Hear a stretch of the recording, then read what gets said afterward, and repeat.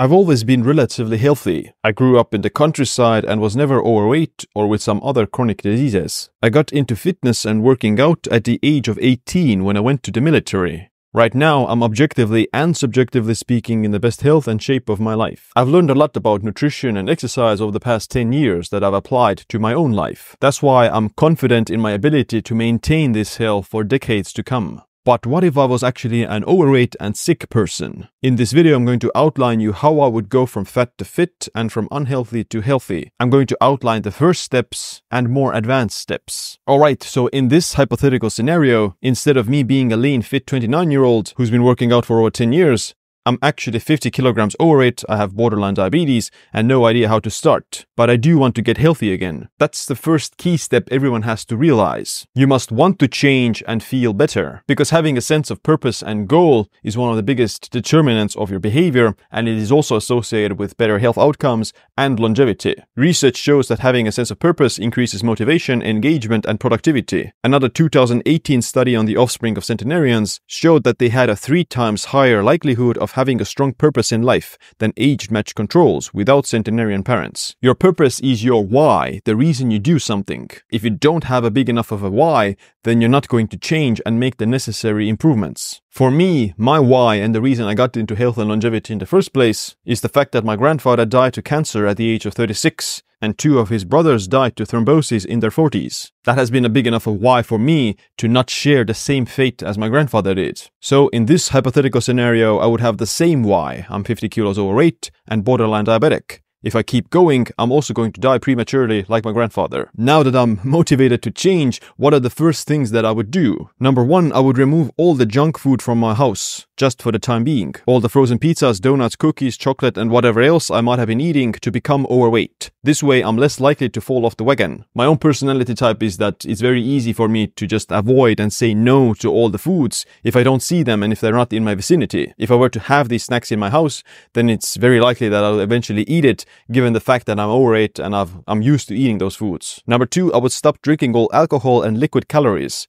Alcohol is quite high in calories and it doesn't do anything that would improve your health. I've already been not drinking for the last 8 years and it's been one of the best decisions for my health. Number 3, I wouldn't drink liquid calories, juices, milk, soda, smoothies, etc. During the weight loss phase, I would avoid all liquid calories because they're not very satiating and they're not essential. The only beverages I would drink would be water, sparkling water, mineral water, black coffee, and different types of teas. Diet sodas and different kinds of zero-calorie beverages would be fine. And if I were to get a sweet tooth, then I would much rather crack open a diet soda than actually drink regular soda or eat something sweet. A 2024 meta-analysis of randomized controlled trials actually found that people drinking artificially sweetened diet beverages lost more weight than those who drank just water. The reason for that is probably because diet sodas, they don't contain calories, so they're not going to make you gain weight. And they might be satiating, they might reduce your likelihood of eating other sugary foods. So, given that in this scenario I would be overweight and used to drinking regular soda, then just replacing that with diet sodas would increase adherence to the program. And adherence is the most important thing for long-term weight loss success. Number 4, I would start walking every day for at least 2 hours. That's going to give me about 12,000 steps per day. A 2023 meta-analysis on over 111,000 people found that walking 8,700 steps a day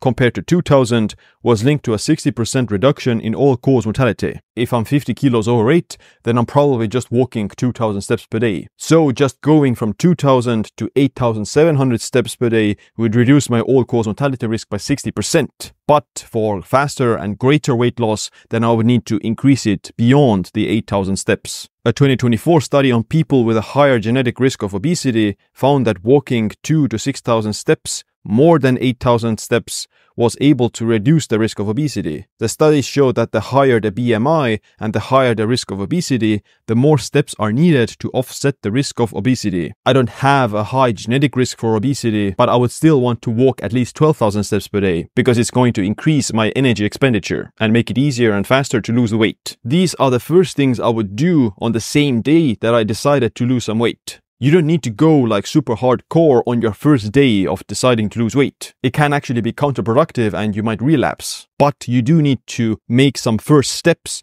You need to take the first actionable steps as soon as possible to get the momentum going for you. What about my diet plan? Based on the research, then you can lose weight on virtually any kind of a diet as long as you're in a calorie deficit. Metabolic ward studies where people are fed the exact same amount of calories find that there's no difference in weight loss between low-carb and low-fat diets. Low-carb diets in the open world tend to result in greater weight loss initially, but the difference with low-fat diets disappears after about 2 years. Low-carb diets result in greater weight loss initially because of water weight loss. Having low levels of insulin and eating no carbs makes the body hold onto less water. However, in the long term, there's no difference as long as the calories eaten are the same. The same phenomenon is found with diabetes. In the short term, greater effects from carbohydrate restriction, but no difference in 2 years. The only macronutrient that is consistently linked to weight loss is protein. Protein has the highest thermic effect of food, which means you burn the most calories digesting protein. Protein is also very satiating and filling. In a 2021 meta-analysis of 37 randomized controlled trials, a protein intake ranging from 18 to 59% of total calories was found to be effective for body weight management, especially among individuals with prediabetes. That's exactly my hypothetical self, overweight and with prediabetes. So I would eat a high-protein diet to lose the weight. The key here is replacing your other macronutrients, carbohydrates and fats, with protein. Because if you add extra protein on top of your already existing diet, then you might not lose the weight. You need to replace the other macronutrients with more protein. Secondly, I would also eat more fiber because fiber intake is even more associated with weight loss and having a lower body weight than protein. There are literally dozens and dozens of studies showing that the people who eat more fiber have lower body weight, lower blood sugar, and are generally healthier. Is fiber magic? No, but fiber is a healthier and low-carb replacement to many other foods that could make you gain weight. That's why for weight loss purposes, eating more fiber generally helps. And replacing your other macronutrients, again, carbohydrates and fats, with more fiber helps. So my diet plan would be leaner proteins to minimize the calorie content and a lot of cooked vegetables like broccoli, carrots, onions, tomatoes, etc. I wouldn't add any extra fats or extra carbs because in this phase of the diet, I just want to lose the weight as fast as possible. If I had already lost some weight and let's say I'm now only 10 kilos overweight, then I would start introducing more carbs to my diet.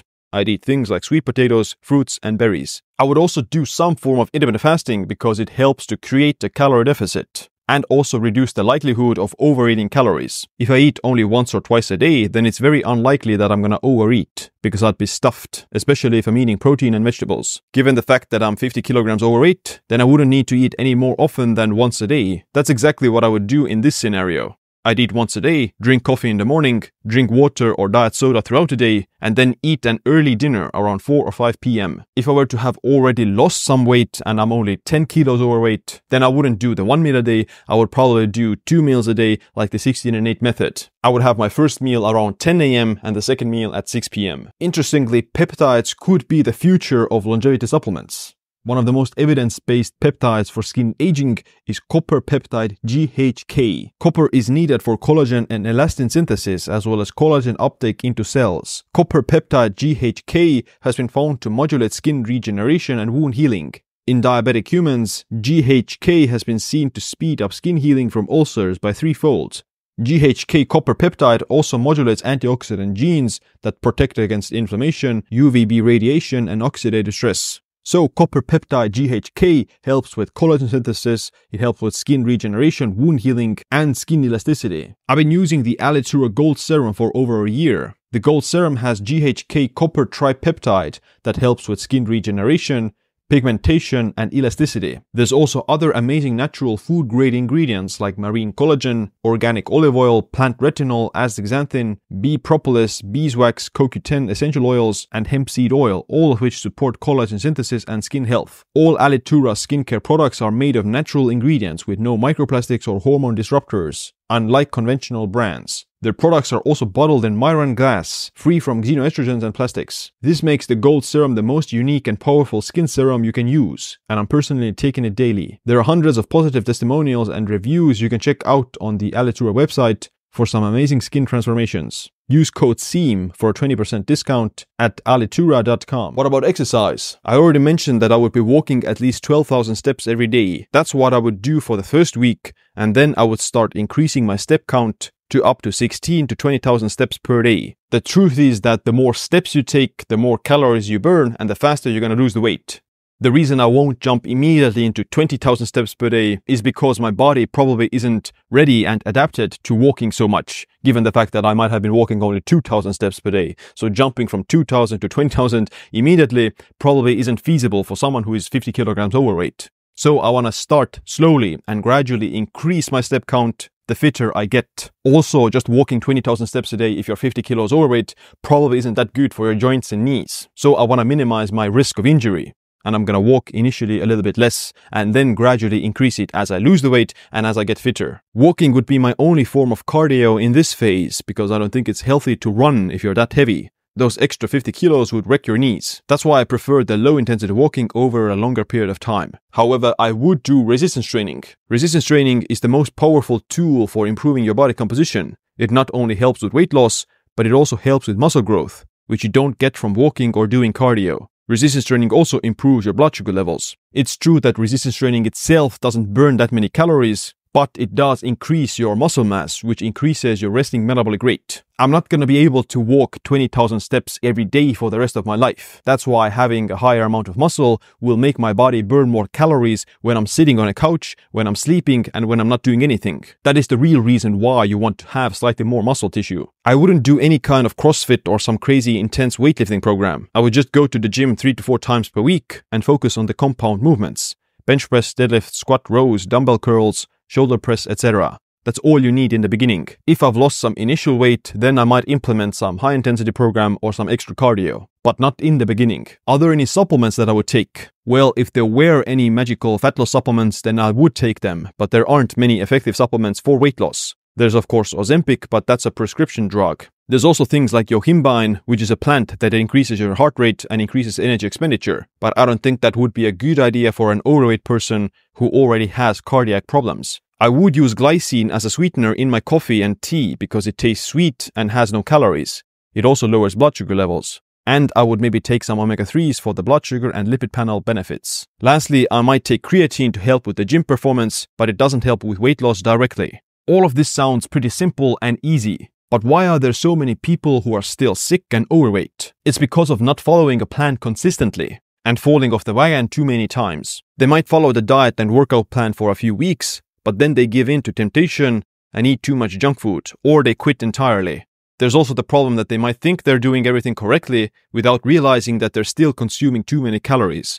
These are all the scenarios my hypothetical overweight self would also encounter to a certain extent. Weight loss and getting healthy isn't a straight line like this. Instead, it's like a stair that goes up and down and sometimes stays completely flat at a plateau. However, the general trend needs to be in the right direction for you to make progress. It's in moments like these you need to remember your why. Why are you doing this and why are you trying to lose weight? If eating the cheesecake every night is more important to you than your why, then you'll never get the results that you want. Your purpose needs to be more important than the desire to eat ice cream and skip workouts. For some people, the discipline, the consistency, the why comes easier than to other people. But there is the saying, he who has a why to live for can bear almost any how. And it doesn't mean that you can't have cheesecake for the rest of your life.